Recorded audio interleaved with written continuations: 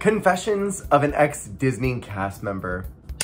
Hi, hello, welcome to my channel. My name is Jer. Today is officially 2 years that I have been separated from the Walt Disney Company, specifically at the Disneyland Resort in Southern California. I worked there for 10 years, but there was that pandemic break where I was furloughed for like a year, so technically it was 9, but like, who's counting? I did my 10 years, I left right at 10 because I wanted it to feel symbolic. I was not about to be a Disney lifer. That was not for me. So today I wanted to share a bunch of stories that I have, and I just want to be abundantly clear that I do not represent the Walt Disney Company when I make this video. I'm gonna try and be as vague as I possibly can because I don't want Disney to sue my ass. I'm also gonna be a little bit shaky about some details, especially when it comes to names, because I don't want anyone to sue my ass. This will be a collection of both shady things, shifty things, things that were just funny. Know that if you are kind of sensitive towards knowing some of the behind the scenes things and the magic will be ruined for you because you're a weird Disney adult or something, then you should probably click out of my page. Like right now. I've kept a very secret journal for the past several years. I started it maybe a couple years right before I left. These were some of the highlights that I held on to. So here's my context. I worked in foods for 9 months. That was specifically at Clarabelle's. I worked at the Wharf. I worked at the Bodine Factory. There was Cocina Cucamonga and Lucky's Fortune Cookery.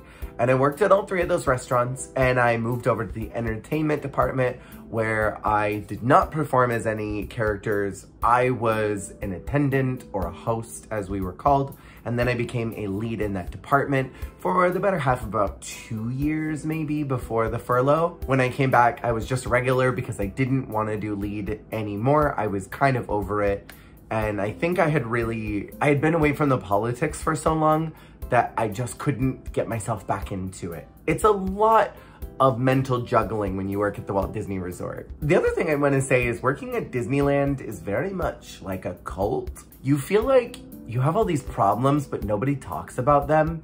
And it's a really weird environment because you're being happy and you're pretending that everything is fine, but you're not fine. It's a weird environment and you feel like you can't leave. And you feel like if you do leave, everybody's gonna be really weird to you. Also, I realize my green screen is here right now. Let's shuffle my camera so that's not in shot. So number 1, I worked at Clarabelle's and I opened up that restaurant, which was really fun. It was cool to be a part of some type of Disney history, some type of legacy of being a part of a new land. And specifically, I don't know if it's done anymore because the last time I visited was before I quit. There is this waffle cup that you could get from Clarabelle's, and it used to have a Mickey face on it. That little Mickey face was my idea. We opened up the store thinking we were gonna be so busy because our managers and our leaders were like, it's gonna be crazy. Everybody's gonna wanna stop here and get ice cream before they go to the Cars ride, and it's gonna be nuts. Nobody gave a crap about us. Nobody came in and saw us until like maybe 2 weeks in. We had no business and we were doing 12-hour days. We were out barking, trying to get people to come into the restaurant and buy ice cream, and nobody wanted it because they were all waiting day and night for Radiator Springs Racers to open up. So we didn't see anybody. We were freaking alone in there. So we were playing like patty cake and we were drawing on the back of receipt paper, and I was very, very bored. We had to individually press the waffle cups. There was a machine that we had to do them with. And I stole a squirt bottle from back of house because I was like, you know what? I'm gonna draw pictures and nobody can stop me.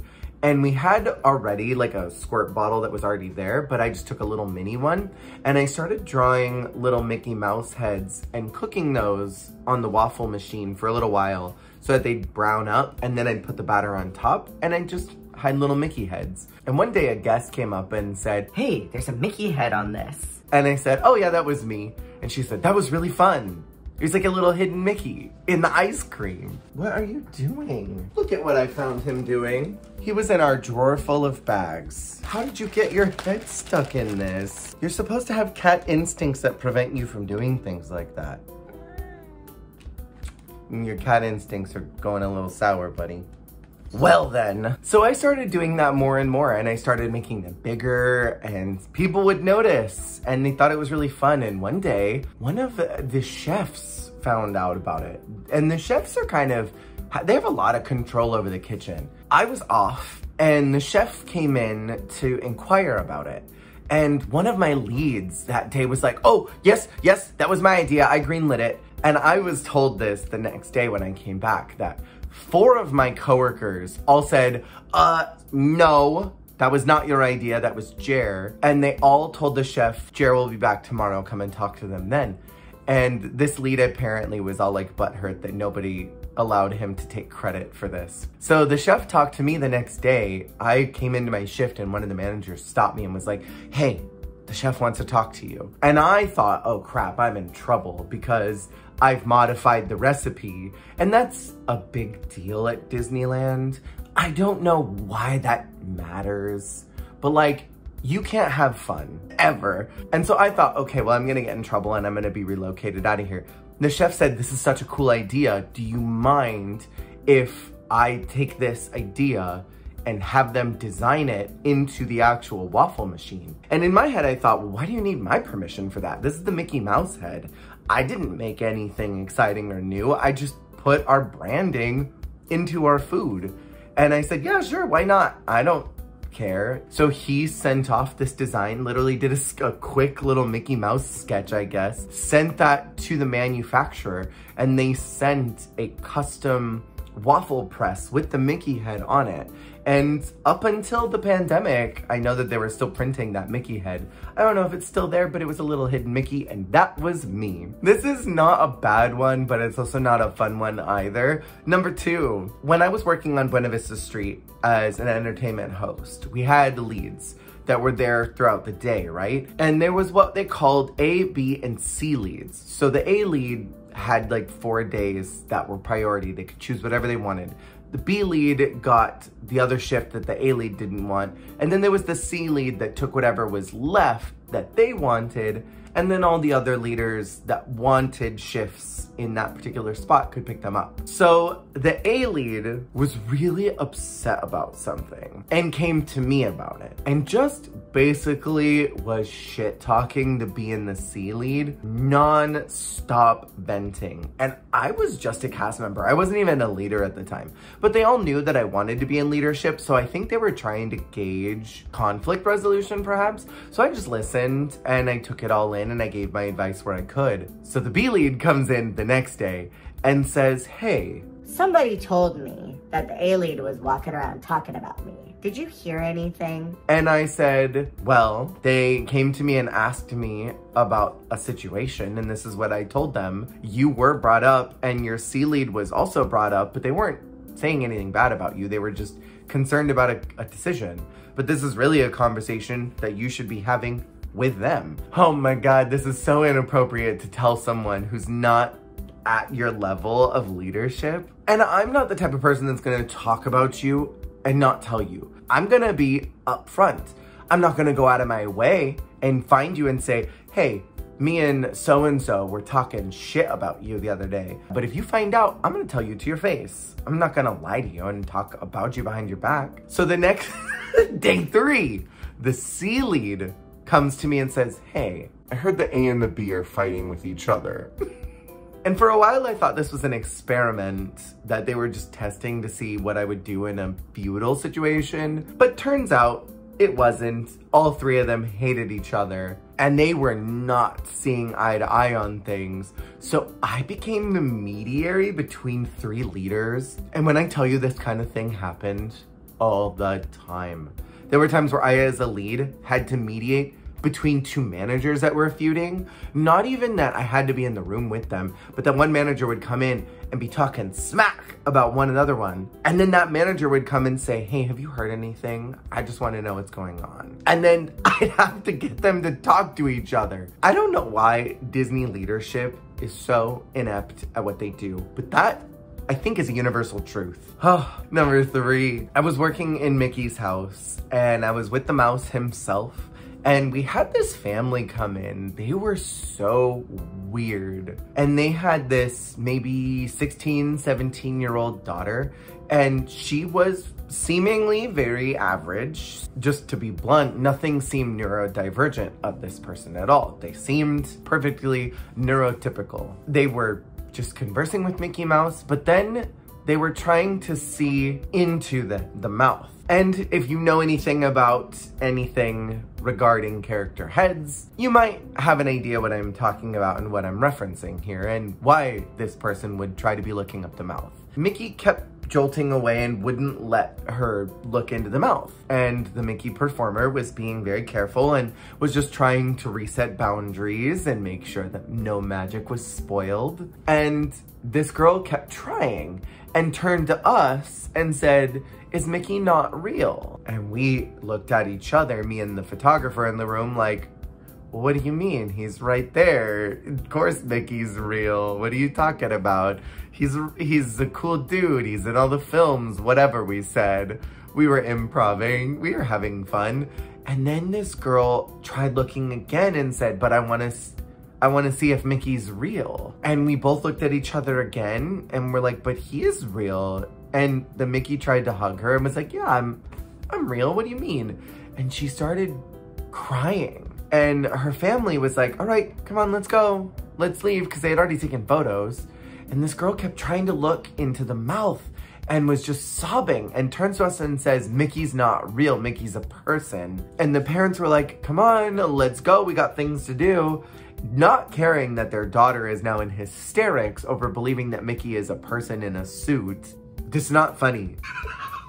And then her, I think, boyfriend, because he was holding her hand, was like, "Come on, babe, it's fine. It's fine. Don't worry about it. Let's just go."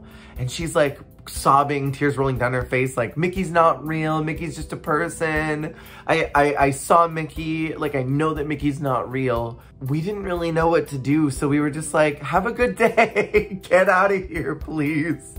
And that reminds me, number 4, during my training in the entertainment department, when we went into Mickey's house, we went into the break room, and one of the Mickey performers was coming down, because it's theater. We have rooms that we take our breaks in, and this person was coming down the hallway. I just have to show you. Standing in the hallway, they go, "Ooh, new hires."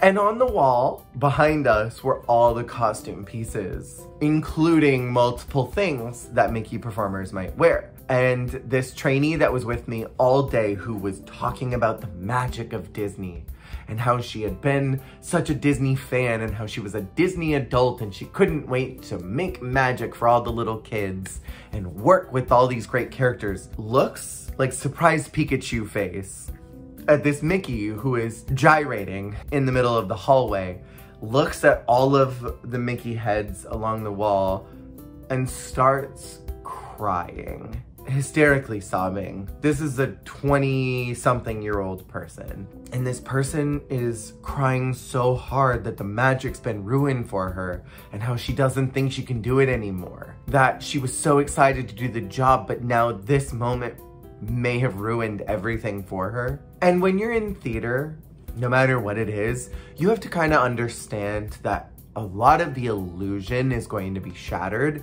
If you go into a production of Wicked somewhere, you're going to find out that the girl who's playing Elphaba is not really green. That she's not really defying gravity, that there's pulleys and ropes and things to hoist her in the air.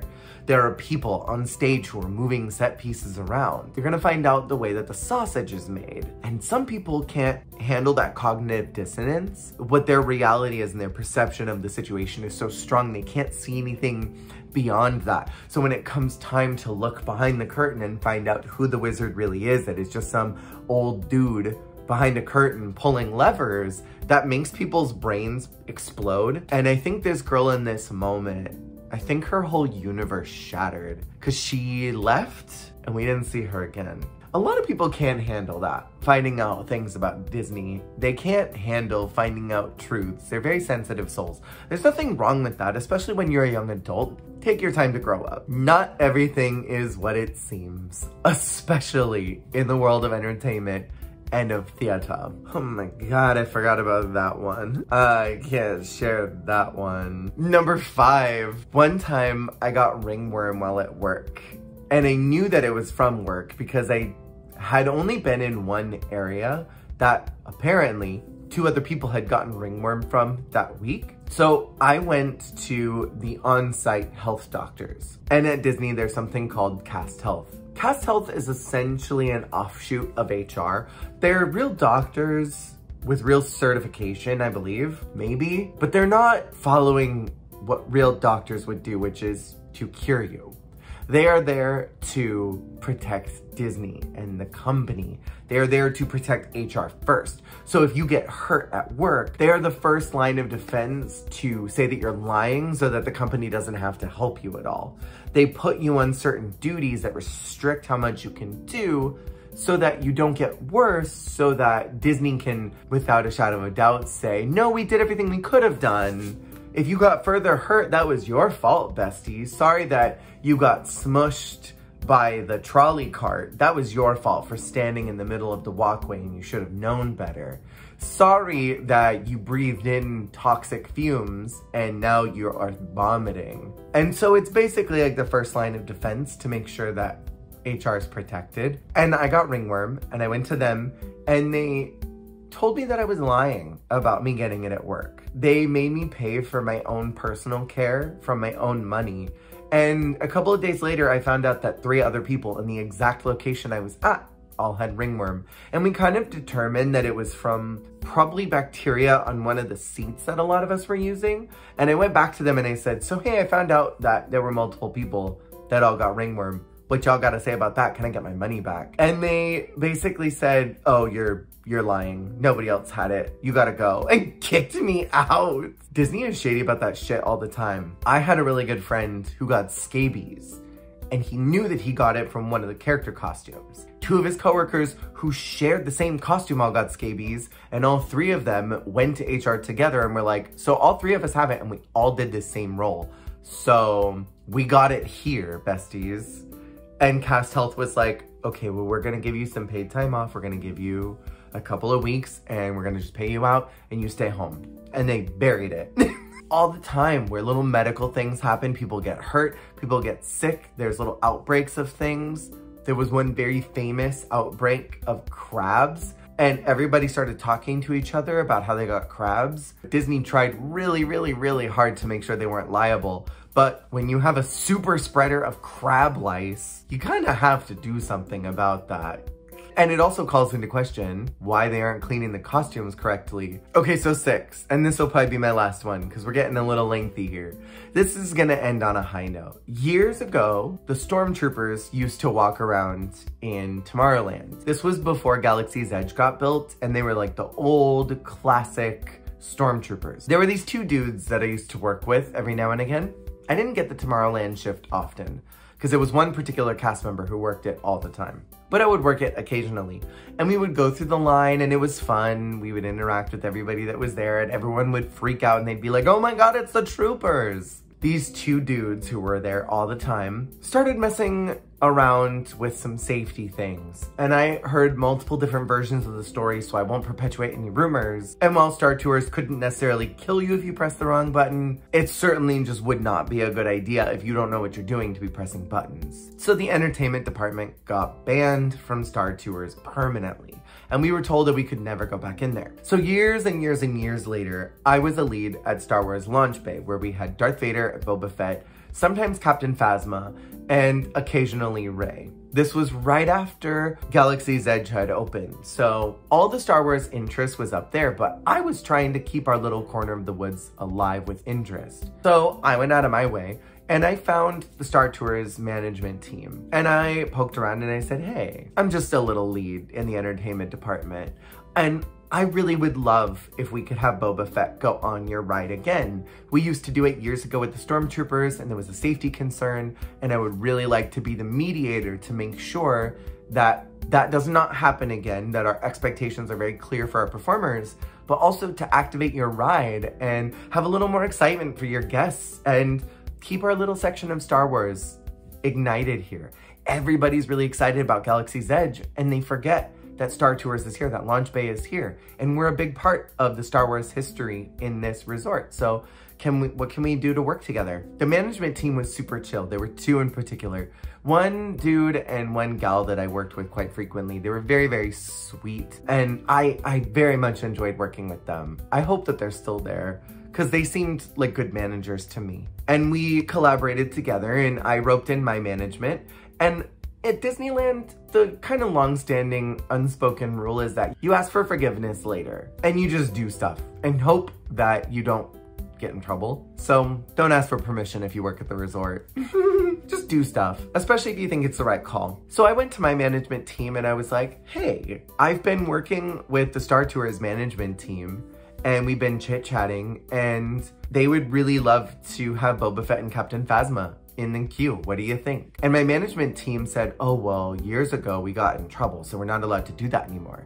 And I said, yeah, I understand. I've been talking to them, and we've already set up some lines of communication, and they're willing to give us a shot if we can give them a solid plan of what we want to do. Can I do this? And my manager was like, well, I have to talk to my boss about it. And I said, oh, don't worry. I already set up a meeting with her. So that day I was like, hey, girly pop, I would love to do this. And she was like, well, it seems that you've done all the groundwork. So if you can come up with a good proposition and you can guarantee that we are not going to get excommunicated by this department again, I'm down. It seems like a good idea to collaborate with other lines of business. It seems like you are doing exactly what we want you to do, which is to be proactive and find new solutions and find new experiences for our guests. So I said, cool, thanks, I'll try it. So we ran some tests for, I want to say, a good month. And everyone would come by and say, I heard that we're doing this. I heard that these characters can go up there now. And everyone would always reply, we're only allowed to do it while Jer is here. Because my hands were firmly on that wheel.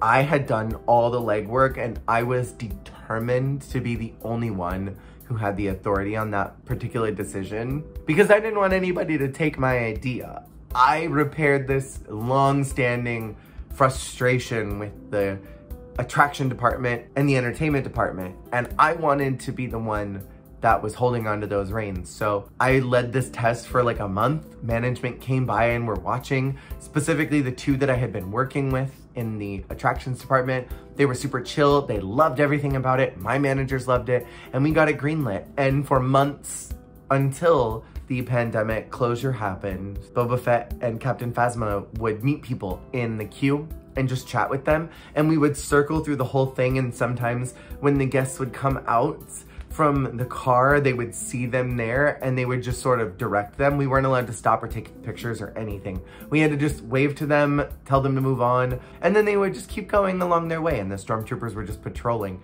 And it was this really cool extra thing that we got to do that hadn't been done in years. And much like the waffle cone scenario, it was one of those things that I was just really proud to be able to do and to be able to say that I had accomplished something, because it's hard to make changes. The Walt Disney Company very much operates in the, well, we've always done it this way, so why would we do it differently mentality. And it was nice to feel like I changed something, even if it was just for a little bit. So those are my cast member confessions, fun random stories from my time at the Walt Disney Company. Being away from it all, I can appreciate so much more because I'm not inundated in the drama or the politics or the culture of Disney. And there was a lot that I think it taught me as a person and what my boundaries were, what I could and could not do, and it made me a better person. Despite the many, many, many bad things that happened and the many problems that I had at that company, just with how politics run there. If you have questions, you want to see more of these, I would be so happy to do more because it's nice kind of reminiscing. I will say that I do have a lot of stories that might not be so positive, but I have just as many good ones muddled in there, I think. Thank you for watching this video. If you enjoy gaming and drag race content, this is the channel for you. I don't really focus too much on Disney stuff anymore. Every once in a while, maybe. Hopefully, see you on the flip. Hey, thank you so much for watching. If you liked the video, make sure to click that like button. And if you want to see more, hit subscribe. Goodbye.